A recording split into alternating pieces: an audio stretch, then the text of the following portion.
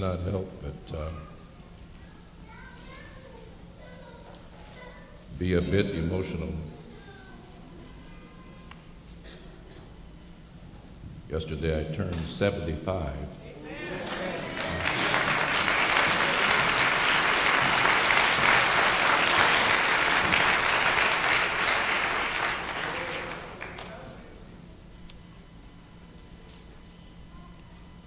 And I can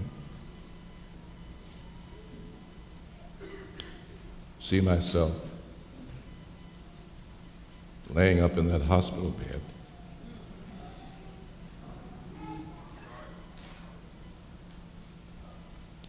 I was 29 years old, and they told me I need to stop preaching. My lungs were shot.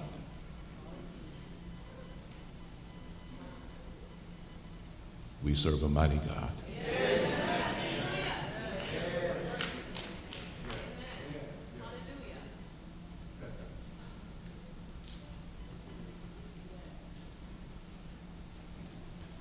So, Deb, you surprised me with the CPC stuff. Give them my love and regards. She was my administrative assistant for 20 years. You surprised me. You got me. You got me. I'm very, very grateful, folk. Pastors don't deserve things like that, but we're encouraged when love is shown. And if you had not done it, this congregation has already shown that they love their pastor. And I appreciate it.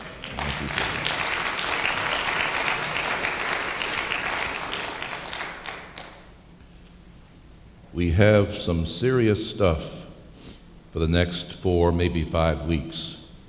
I was wrestling with God last night, and we may have to do 6 sermons rather than 4.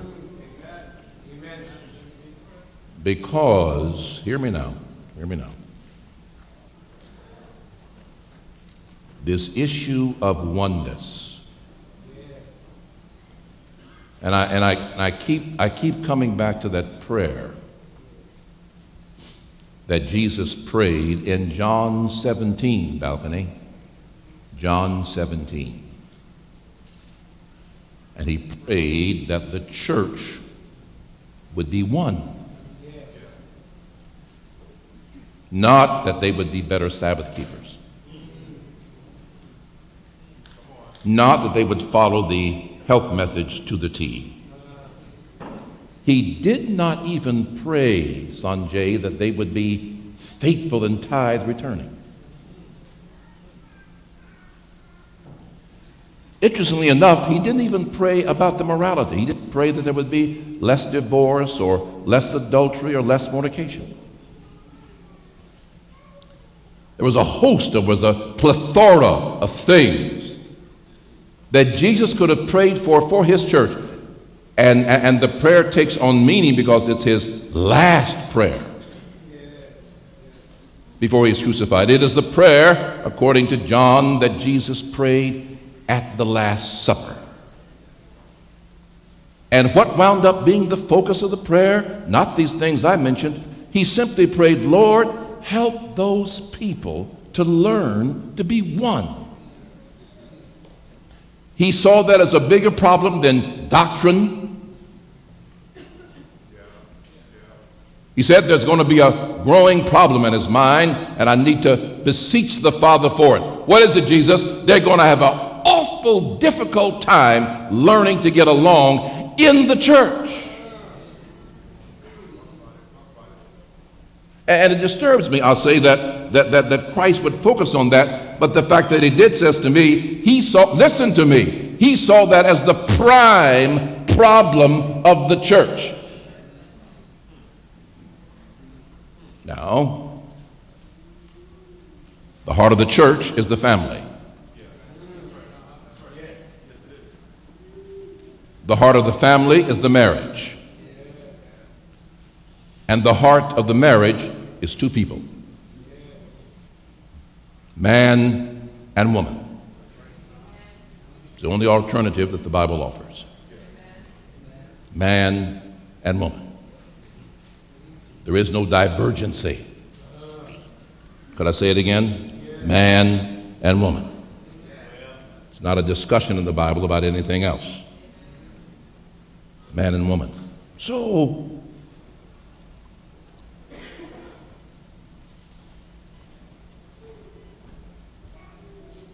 here we are.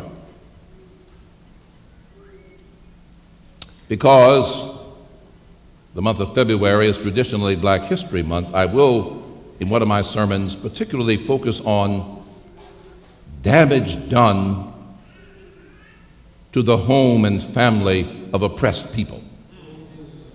I'll get into that in the third sermon. But today I'm laying the groundwork, and my text is John 16:13. Put that text back on the screen, brethren and sisters.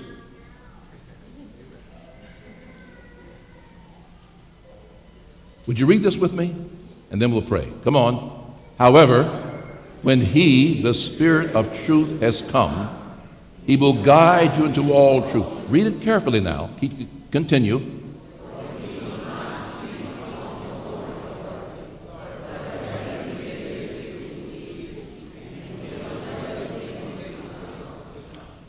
In the original language, this text is in the reflexive. This means that the passage is referring back to the person who is speaking. Scratch. Back to the object of the person who is speaking. God is speaking through His Spirit about the work of the Spirit. He's going to guide you into all truth, but it's reflexive. So what it's really saying, Rosalind, is that God, listen to me, God, the Spirit will guide you into all truth about yourself.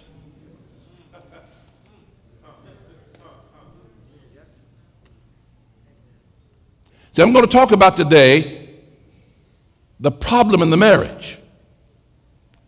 And the problem in the marriage is the two people in it.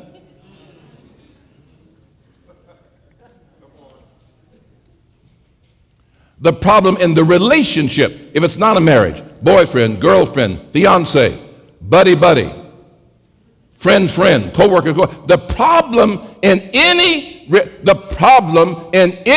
relationship is the two people in it. Are you following me? And the Bible is saying the work of the Spirit, Keita, is to drive you, draw you, teach you about yourself. So much so that what he hears, that is, what he knows about you, next phrase, he will tell you.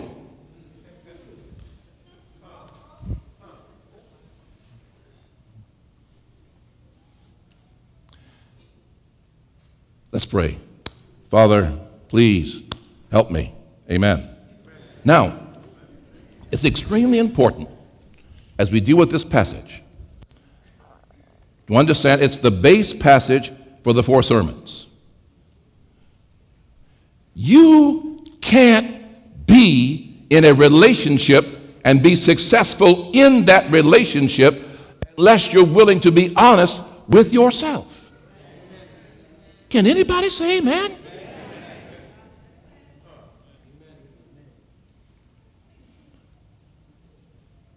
Next week I'm going to quote from a book written by Dr. Smith, who Oprah Winfrey made very famous. She wrote the book Lies Told at the Altar.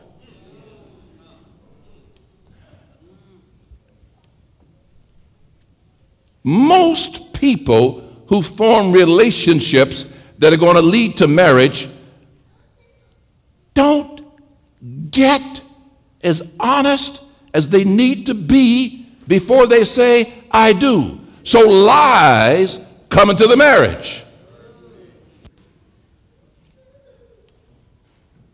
And the sermon next week, we're going to deal with that very specifically. We're going to talk about things that happen in building a relationship that keep it from being honest. You know, marriage is the only relationship in the Bible that is consistently compared to God's relationship with us. Isn't that true? And the reason why it is because the same phrase is used to describe both. When talking about the Father, Son, and Holy Ghost, the Bible says these three are one. When talking about the husband and wife, the Bible says, and the twain shall be one.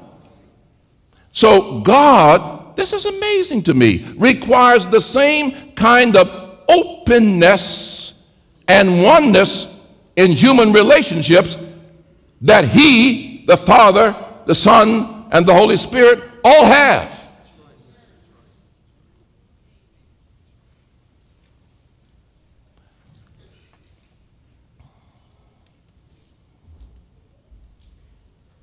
This is why I tell people, when you're courting, you got to court at least minimally. Don't call me up about no premarital counseling when you have not been courting at least a year. Don't call me. You're not ready. No. How can you discuss marrying somebody you don't know? And the function of marriage is not the revelation of you. The function of courtship is the revelation of you.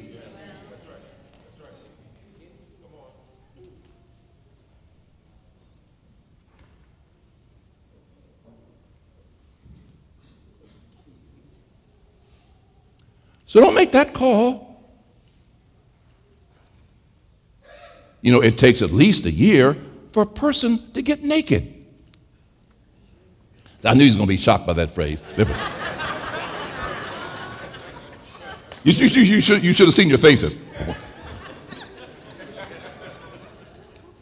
You know what I mean. I'm not talking about taking your clothes off. I'm talking about finally being around the person long enough to see them in every situation the way they really are.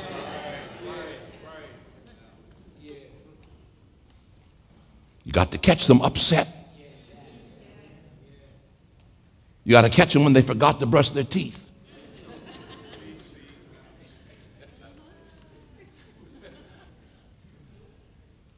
You have to see how they react around their parents, around their family. Watch them around people. Watch them around you. How do they disagree? And do not think that a person who is consistently disagreeable is going to suddenly become agreeable because somebody says, I do. Am I telling the truth? But what you're going to see in these sermons is the reason why that person may be disagreeable is because of some unsettled issue in them.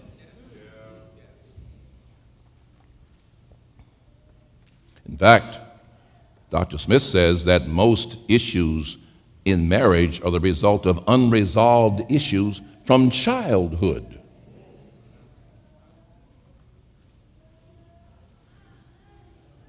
Somebody started knocking them upside the head when they were a child, and so they want to knock somebody upside the head after they get married. Why are y'all so quiet? Let's look at the Bible. Where are we going? I said, where are we going?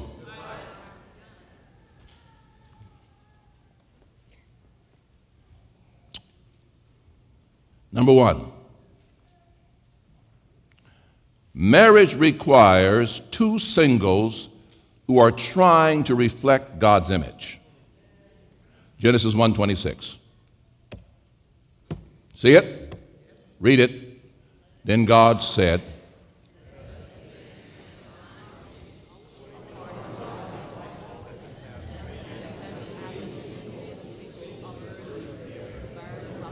oh, start again. You're just muddling up the whole text. Come on, let's go. Come on. Then God said, let us make man in our image, according to our likeness. Let them have dominion over the fish of the sea, over the birds of the air, over the cattle, over all the earth, and over every creeping thing that creeps on the earth. Now, here's what God did. Here's what God did. Look at verse 27. Now, I didn't give you verse 27, brethren. See if you can bring it up. Look at verse 27. Find it. See if you can put it up there. Verse 27. 27 comes after 26. Okay, here we go. Ready, read. So God, watch this now. So God created man in his own image. In the image of God, he created him, male and female. Okay, so both male and female are equal expressions of God. Equal. What word did I say? Equal expressions of God. Man is not more of an expression of God than woman. Equal expressions. The Lord took his himness and divided into a themness. You see, God, mankind could not be in the image of God unless he was more than one, because God is three. And the human family are three: father, mother, children. Father, Son, Holy Spirit. Somebody say amen. So watch it. Since the Lord put his image in the man, in the woman, then the first thing that any single person wants to have, you want to be a true reflector of the image of God.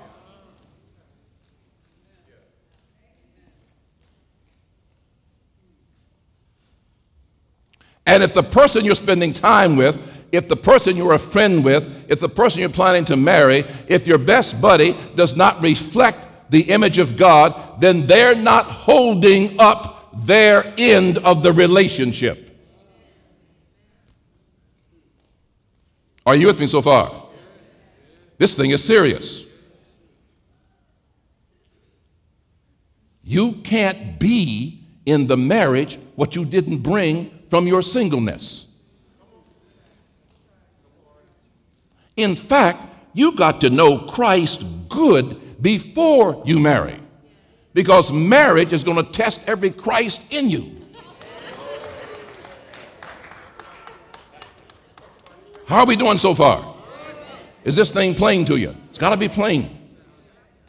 So if you're sitting here today and you're single or you're a teenager, you think about one day, you need to be, you see, we spend too much time working on the person, working on the relationship. Work on yourself and your relationship with God. Bring into the relationship a solid, rich, deep, unbreakable relationship with God, because marriage by its nature tests your connection with God.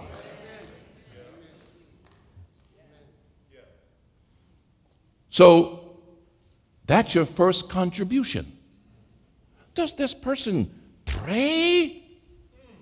Do they read the Bible? In fact, when couples come to me for premarital counseling, the first question I ask them is, does this relationship you're in, has it brought you closer to God? And if they drop their eyes, start waggling their feet and looking down, look me in the eye and tell me that your relationship with this man, your relationship with this woman has brought you closer to God. Tell me. Look me in the eye. Say it. I'm a better Christian because I met them.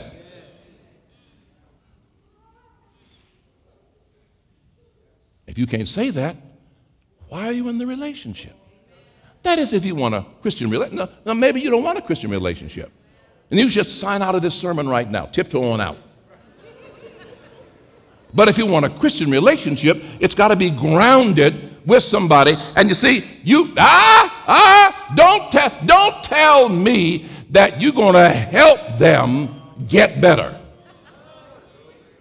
I know they're not saved yet. I know not a Christian. I know they don't really believe, but we love each other. God is love. So if they don't have God in them, how can they love? I know these amens are hard to come up with, but just humor me. Just try it. So, see, we're talking about oneness. So if both people bring the image of God, yes, both pray, both read God's word, both love to worship, both are full of kindness. They say, well, Pastor, you're talking about some perfect person. No, I'm not. But at least let them have some evidence that they're trying to go in that direction. Don't let them get to know you fully before they seem to be trying to know God fully. What happened to us in the Adventist church that somewhere along the way we've taken God out of the marriage. And these criteria we have. Well, what kind of person are you looking for? Well, want to have a job. Well, there's nothing wrong with that. I don't want to look a certain kind of way. Well, here's the thing about looks. They don't last. Have you noticed that? Don't look around. Don't look around. They don't last. They do not last. You can cream up, tie up, bind up, pull up. They don't last. So, therefore, hey, you need to have something that's going to last through eternity. What am I talking about? I'm talking about a contact with God, full of Jesus Christ. Because if the person is full of Christ, then when things begin to sag and bag and go away because they're connected to God, they see you as God sees you. Someone to love. So the first thing we need is two people who want to reflect God's image. Is that all right? Number two. Read, everybody, marriage needs two people who know how to partner. The word I should have used is share. Let's get the text. Let's get the text. Put the text up. Come on. Then God blessed them, and God said to them, fill the earth and subdue it. Have dominion over the fish of the sea, over the birds of the air, over everything, living thing that moves on the earth. In other words, the first thing he gave to Adam and Eve was to work together. Work together. Now you need to watch that. See, as a single person, are you, and see, here's the thing about it. See, being single can teach you some bad things as well as good. But when you're single, you get wrapped up into self. My money, my house, my car, my job. And you get used to, you spend when you want to spend. You don't have to ask anybody anything. Yeah, you're single. You don't ask, well, is this too much to pay for the dress? You buy yourself. Pay what you want to pay. Am I telling the truth? Then you decide to get married. And he wants to know, how in the world did you pay $250 for that? Well, brother, don't say that. The dress. At least say the dress. Don't say that. I mean, you're already on dangerous ground, so at least say the dress. My point is, listen to the pastor. Listen to me. My point is that in order, in other words, if you're thinking about getting married, then you have to ask yourself, am I a single who's ready to share? Share budget, share money, share house, share bed, share bathroom. That share bathroom that's a challenge. Share bathroom. Come on, y'all. Share closet. Some of y'all know I'm telling the truth. And don't think because that you're in love that suddenly you're going to change. You've been used to doing things your way. So really, if you're planning on getting married and you're single, you need to start practicing sharing. Share with somebody. The dog, somebody. Share with somebody. Just practice sharing. Is Pastor making any sense? The second quality is two people who partner. He said, be fruitful, manage the earth. Do it together. How well do you work together? Because there are many marriages that are struggling because one person is still trying to dominate. They never learn to share. All the couples, just keep your eyes straight. Don't be kind of looking. Not trying to create any problems here. Am I making sense? See, this is about oneness. Here's a person single. Here's a person single. Got job, got job. Got house, got house. Got car, got car. Got stuff, got stuff. Got career, got career. You're going to bring it together. That does not happen overnight. You need to pray. Ask the Lord to help you come to a sharing spirit. But more than that, we see that coming to the church. That's why some people in the church, you can't work with them because they don't know how to work with anybody, and unless they have full charge, full say. Now I'll get into the temperaments in the second sermon and show you why some of you are afflicted with bossiness and take chargeness. You're a pain.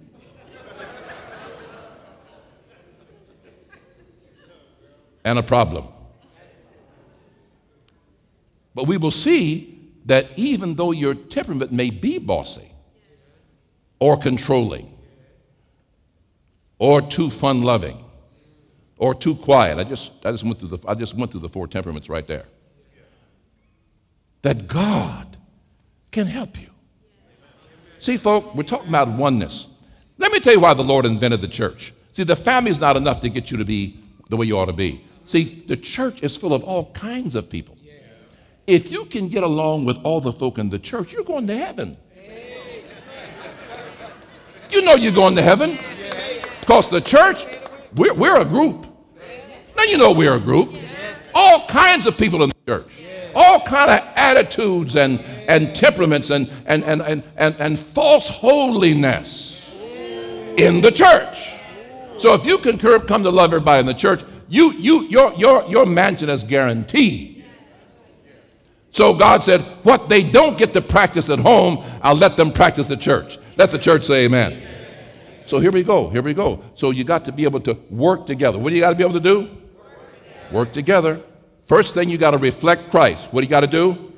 Reflect Christ, work together. Now, I'm already saying the sermon's going to be too long, but I planned that.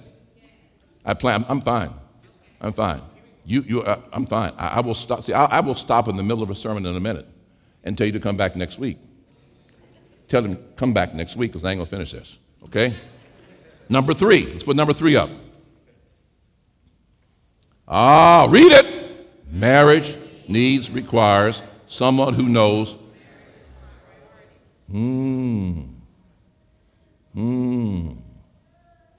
Oh, we're not ready for that yet. Go back to number 2, Genesis 2:18. I got to get that in.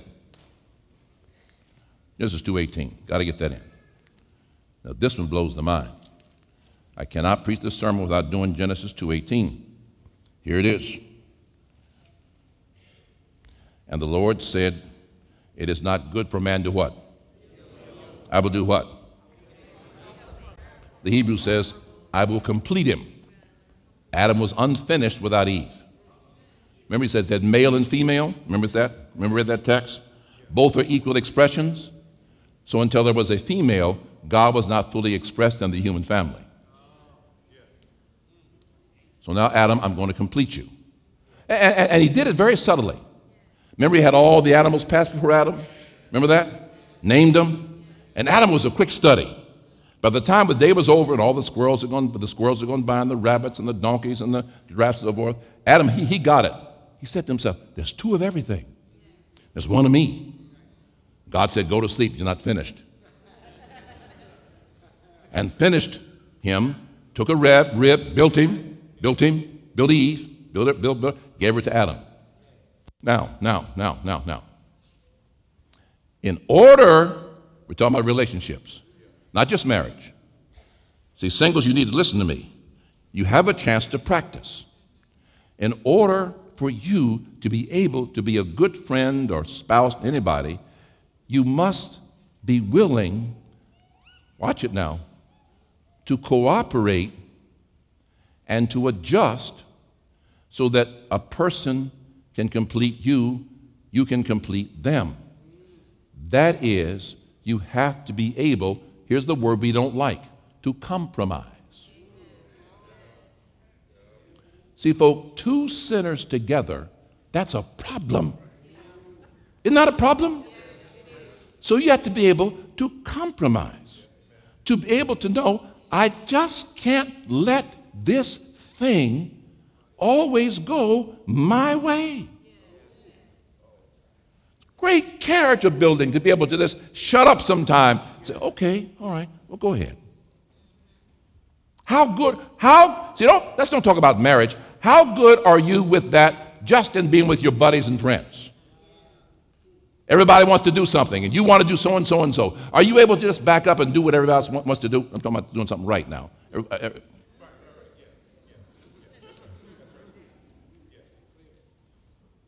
I mean, are you able to do that and not have an attitude and not feel defeated?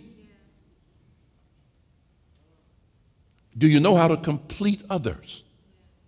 To lift and complete others. Are you with me? Now we go to number three. Number three says marriage needs someone who knows marriage's priorities. Go to Genesis 2:24. Now watch this. Therefore a man, read it, and they shall be, okay, all right. Therefore shall a man leave. The first thing that marriage requires, or any relationship requires, is that you change your priorities. Marriage cannot withstand any rival. Not work, not friends, not other people of the opposite sex, not hobbies. If you're going to be married, you've got to be able to put another person first above yourself.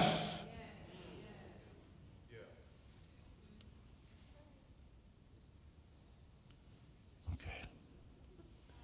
If you're going to be married, you have to be able to put somebody else first above yourself.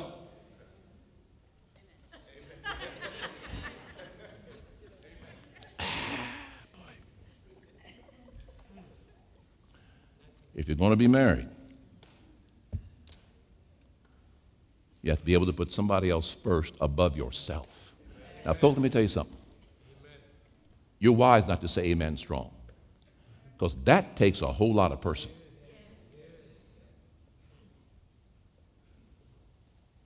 See, why do the beans have to be fixed your way?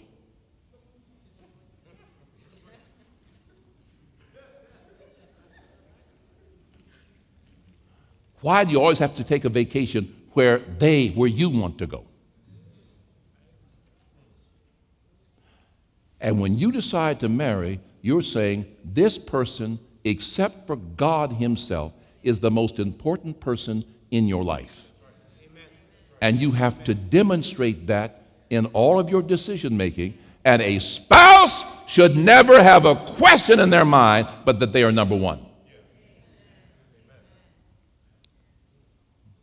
So if you're courting someone, you need to begin to check, are they able to really, with joy, put you first? Can they do that? And this is why, ladies and gentlemen, those of you who are rearing small children, children need to learn early on they're not the only person on the planet. And when you're listen to the pastor, spending your time appeasing your child to make them happy, you are preparing a monster of a husband or a daughter or a wife. They're going to be a monster. Because you're teaching them to believe that they must always be catered to. Then shall a man leave. That is, he puts everything aside, the woman leaves, and they make their spouse number one. Number what? Now take that and apply that to the church. Supposing in the church we start having the attitude, come on somebody, that the person sitting next to us is more important than me. I'm going to try it over here. Okay. Supposing in the church we reach the point where we decide that anybody sitting on the pew with us is more important than me. Ooh, brother. Folk, that's what Christ did for you. How dare we hesitate to own that? He left heaven and glory, put us first, and we have this attitude in our hearts that somehow somebody must be beneath us in order for us to be somebody. That insults the sacrifice of the cross. It's intolerable to God. He will not save you with that spirit.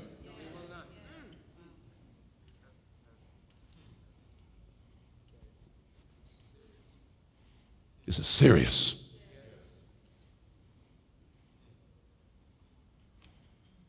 If you only feel good when people are lifting you and don't feel good lifting people.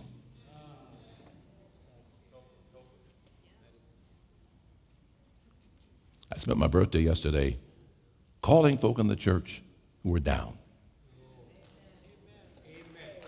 No. I'm not bragging. I'm simply saying, I try to do things to fight that self-centered spirit we also have. 75, so now everybody's got to cater to me. No. I called this person and that person and that person and lifted others. Because brothers and sisters, until you can with joy put other folk before yourself, you'll never see the kingdom of God. He will not let you in there and bring that spirit. Leave father and mother. Put another person first. And then it says cleave. The Hebrew word there is a word that describes concrete. Concrete is a combination of cement, sand, and water. If you're going to have a solid relationship, you have to cleave. The sand, I don't care whether you're the sand, the cement, I don't care whether the other person's the cement, but I know this, for the two to mix, you got to have the water. And the Bible tells me the water is the Holy Ghost. You got to have God in your life for that relationship to work. Because if you don't, self rises up unexpectedly. You know, some of you who are married, some of you have been married for years, you know that spouse can just say one little word with a certain tone and you are agitated for the rest of the day. Somebody say amen out there. They can prick your buttons in a minute.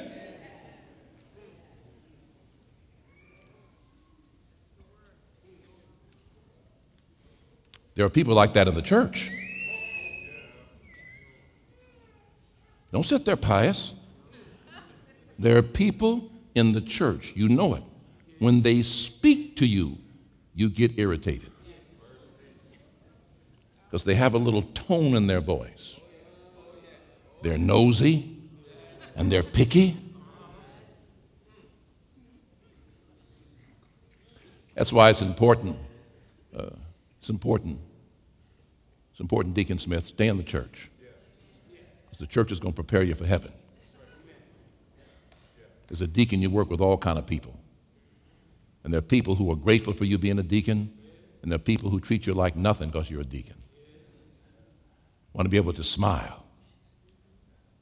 Smile in every situation. I recently got a letter from a member of the church. Caused me to smile. They ripped me up one side and the other. Yeah, they did. Yeah. And I was just as I read it and I just smiled. I smiled. First of all, some of the things they said were true. See, why are y'all sitting there looking like that? See, when people can say things to you, about you, that are true, that you don't want to hear, but they're telling you the truth, and you can take it, you're ready for the kingdom of God. Took that letter, laid it down, shared it with some folk, laid it down, and that night I went home and slept like a baby. Why? Because if someone sees, listen, bad in me, why should I be surprised? Last time I looked, Henry Wright is a sinner saved by grace. So if somebody sees something bad in you, they're just seeing what's there.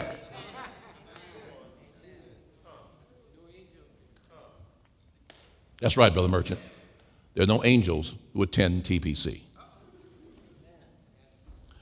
And then the Bible says, in that same verse, cleave and they shall be one. Should be what? It's not the word for unity. It's not the word for unanimity. It's the word for unity. The most important thing you can learn in a relationship is this. It's not important to agree. It's important to always understand.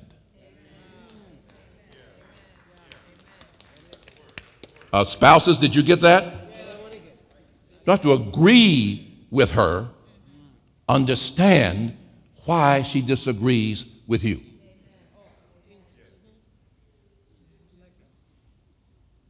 If you want to agree with a person all the time, I recommend singleness.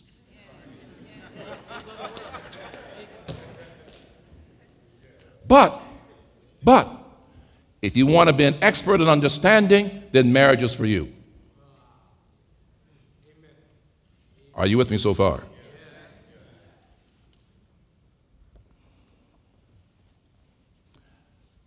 Let's go to number 6. Marriage requires what? We'll stop here. The Bible says, let's read the text. Read the text. Look at that. Read it. Start again, everybody.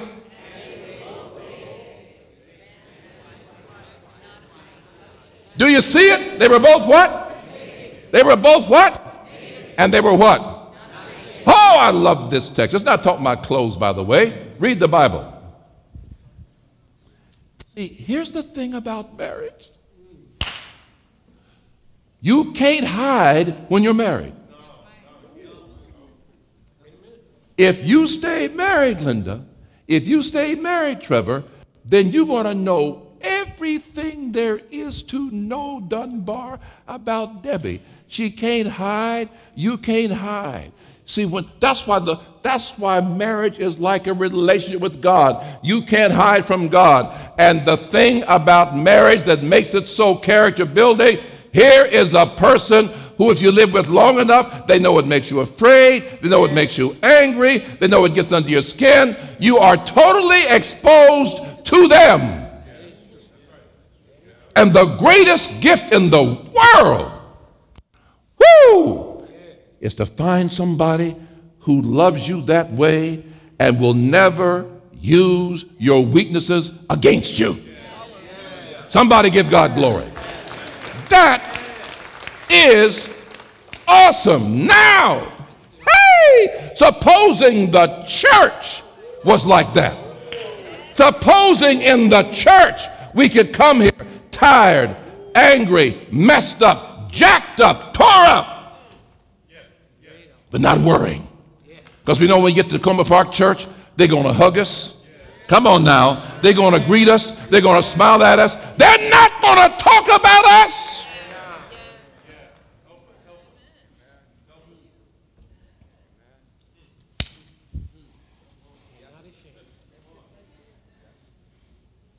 And if you're a single person and you've not reached the point in your life where you have the courage just to be who you are, for real, no pretense, naked, exposed.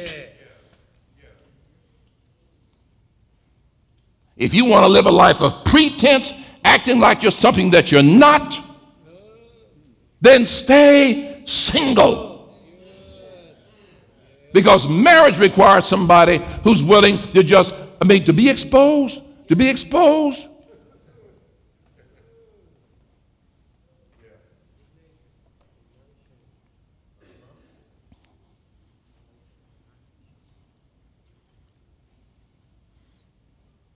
I remember the first time I was able to admit to my wife, well, she was my girlfriend then,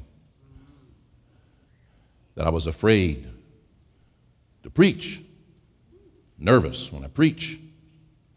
I've been invited to do a week of prayer at this big church. I was a student at the seminary. We were courting. And I was talking about it. I said, I don't think I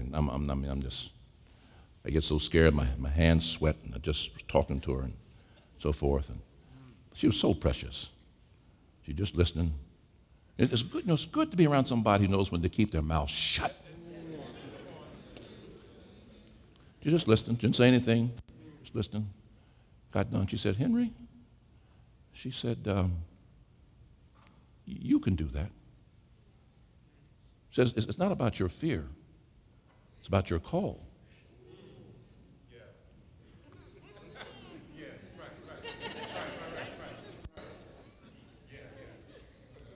See, I wanted her to say, you don't have to do it.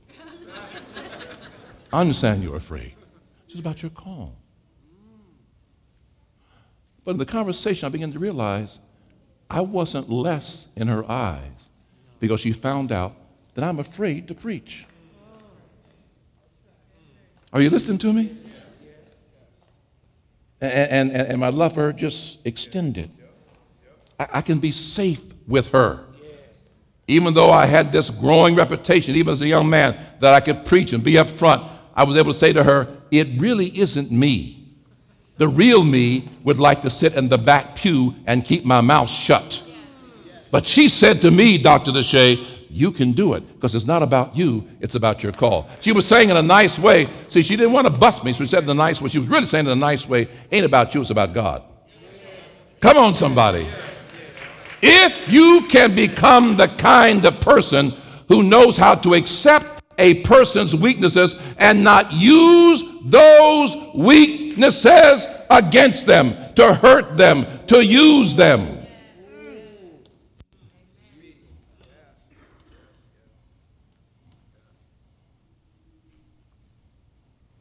This is why the Lord is totally against sex before marriage.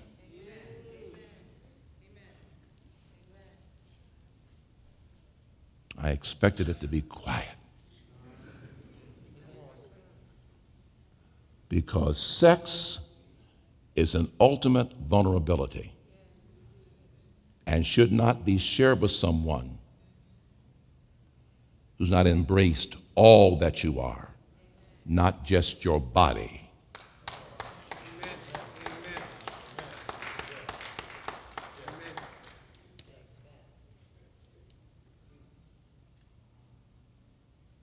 I don't feel bad if you went there. We're growing Christians. So anyone who's been there, don't start ducking in the seat.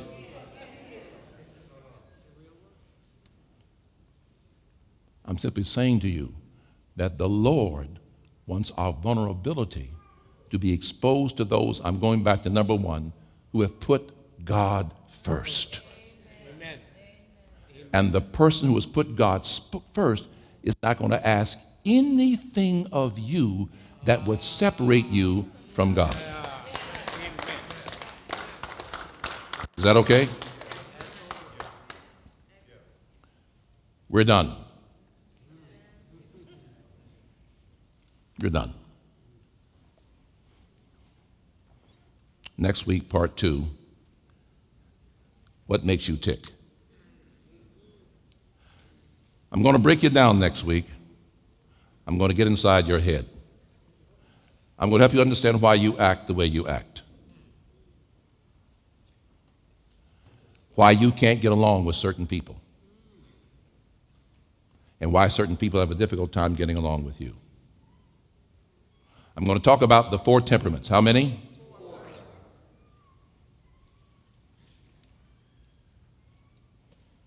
The bossy cholerics, the controlling melancholics, the hide behind the smile sanguines, and the hide behind being quiet phlegmatics.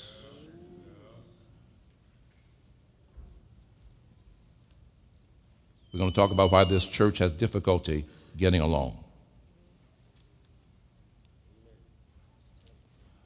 Now, my brothers and sisters,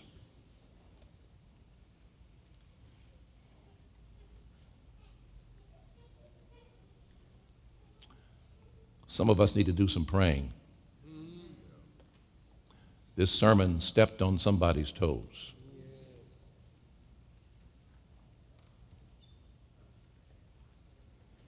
Let's bow our heads.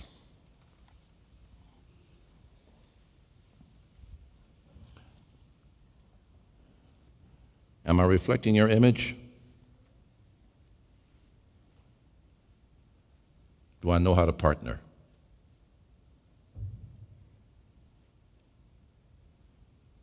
Do I know how to complete others? Do I know how to make others priority? Do I know how to be in a cleaved relationship, a concrete relationship, committed? Do I know how to understand even when I don't agree? And finally, do I know how to be naked?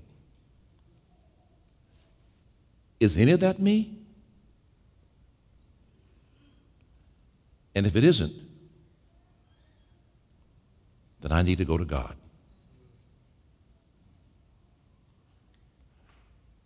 Now, Lord, while I've presented, we've laughed a bit, we've smiled a bit, but this is serious.